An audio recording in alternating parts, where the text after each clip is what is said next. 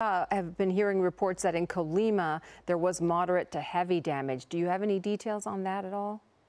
I have no direct Okay. reports. Yeah. It's consistent with what the seismology says because as you show in that map right there, where's the likely source of damage? The places where it's orange are levels that have that's intensity 8 shaking, which is like the worst we had in Whittier Narrows. It killed people and brought down buildings in Whittier at the time. It's like the level of shaking in Sherman Oaks in the Northridge earthquake. When you go out to the yellow, that's intensity 7 with bad buildings that can still be doing damage and even bringing them down. So it looks like, if I look at the USGS report, it says that there were 27,000 people exposed to at least intensity 7 shaking. And that is the level that would be, that does a lot of damage, especially to poor constructed buildings. Well, and again, it's up to 7.6 now. And Dr. Jones, we mentioned this before, your reaction. September 19th is a day that's had 2 earthquakes. And an hour before this quake, they'd had a nationwide earthquake drill. That is such an odd coincidence. It is an odd coincidence. Our equivalent is June 28th. Okay. On June 28, we had the magnitude 6 Parkfield earthquake in 66, the 5.8 Sierra Madre earthquake in 91 that killed 1 person, and then the Landers earthquake, the magnitude 7.3, occurred on the same day in 1992. So, it's like if you have 30 people in the room, probably 2 of them share a birthday, because you have a lot of days to choose from and 2 people end up lining up.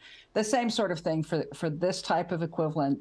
There's no physical reason that they should be coincident, but you have a long enough duration, you're going to find some place where this is true. Yeah. Dr. Jones, we initially heard reports that the quake hit off the coast, so in the water, and then it was moved to on land. Okay, let's remember that an earthquake this big doesn't happen at a point. Okay. It happens, well, all earthquakes happen over a surface, but if it's a small earthquake, that surface is small enough you can think about it as a point. An earthquake of this size at 7.6, the fault's going to be probably at least 100 kilometers long. And therefore, and it's not just it's not just the length, it's also going to be the width of it. And so it's going to be on a plane that dips shallowly under the coastline, and the earth, one side moves up and over the other. And so that means that probably where the fault actually breaks through to the Earth's surface would be underwater, and therefore there would be a tsunami watch at least, because you're going to probably have changed the shape of the seafloor with this event. At only 7.6, it's not so big that you don't, that you would, it's not going to cause damage in Japan, but it could very likely be causing damage locally at this size. But then you've got a surface, so it would extend back in under the ground as well. So the people on land right at the coast are on top of the earthquake, as well as the place underwater where the fault breaks through to the surface. Yeah. Wow. And some of the areas nearby, just to point out, Zihuatanejo, and there are other tourist destinations, Manzanillo as well. Lots of tourists in those areas. So to your point that this is an area that's likely heavily populated is also concerning. Yeah, though by the time you get out to Colima, it's intensity 6 damage according to the very first estimate from the USGS. This could shift. It could have been intensity 7 in Colima, I think. But then the really bigger places like Guadalajara, it's only intensity 4. Very scary, but limited damage. Well, and you mentioned 27,000 people likely exposed to the most intense shaking. Isn't that the number you gave us? Yeah, 27,000 at intensity 7. Which, that's still a lot of people, but if this was in Mexico City or something like that, it could have been significantly worse. So, and I mean, the equivalent number for Northridge as a comparison would have been several million people, because we put it right in the city. This at least is not as densely populated as that. Right. And then, so for those who may not truly understand what a magnitude 7 quake feels like, can you describe it for us?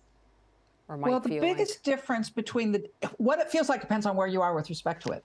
You know, if you're in Mexico City, you would have had a really long duration shaking. It'd be scary, but it wouldn't have been bringing anything down.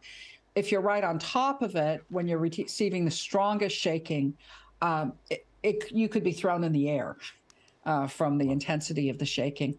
The way you can tell the difference, though, is really the duration. Remember, I said that the length of the fault is determined by the magnitude of an earthquake. So a magnitude of an earthquake, if it's a fault that's 100 kilometers long, you have to start the shaking at a point, and then, you know, it's like you're ripping a piece of paper, and it takes time for that rip to travel up the fault.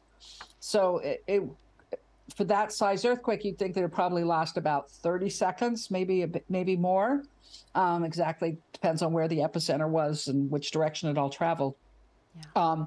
And that means that the shaking you're perceiving is going to approach a minute. You know, so you have 30 seconds of generating strong shaking. Northridge, we generated strong shaking for 7 seconds. Wow.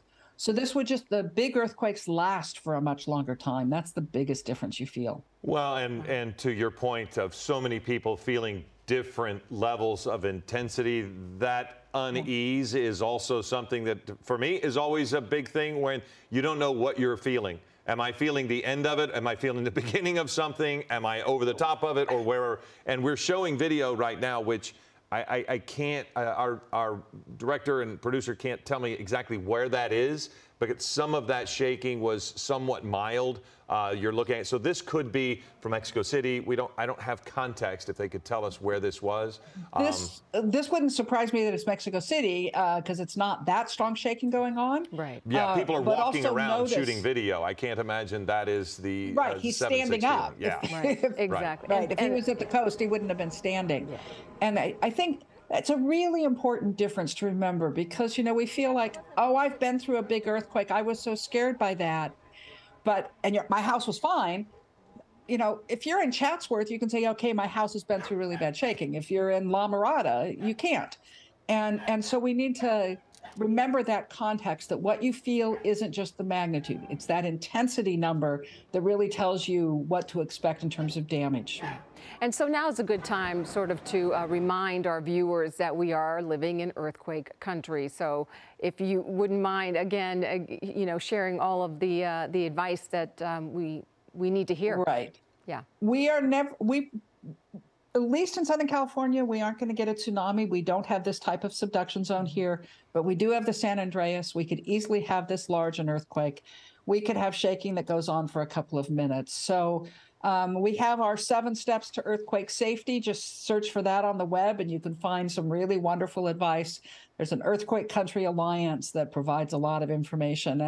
And I'd say, if you haven't done anything, start by talking to your family and your neighbors and figure out how you're going to help each other, because that's going to be the most important thing after the big earthquake. Well, and Dr. Jones, along with the information you just gave, I can tell folks that if you go to ABC7.com and click on today's story with this particular earthquake, the 7.6 quake, then scroll down, right there at the bottom of your screen, how to prepare for an earthquake. So this is one of those moments. We talk about it all the time. When this happens, go through your checklist, make sure you know what to do, what you need, and to be prepared. Yeah. And talk with people about it, because together you're going to do a better job. Yeah, and real quick, before you go, what is the next steps, in your opinion, do you think, in Mexico for this? Oh, right now they're at the stage of just trying to figure out what's really going on. Where are the downed buildings? The first few hours is when you can rescue people from trapped buildings. You know, we did have an earthquake in Taiwan over the weekend as well, and people trapped in buildings, you get them out within the first few hours. It's a lot better than if they're stuck there for a day or two. Then you really start losing lives that way. Dr. Jones, thank you very much for joining us. We'll have much more on this for Eyewitness News at 3 o'clock. For Giovanna Lara, I'm Philip Palmer. Thank you for watching Eyewitness News at 11 a.m.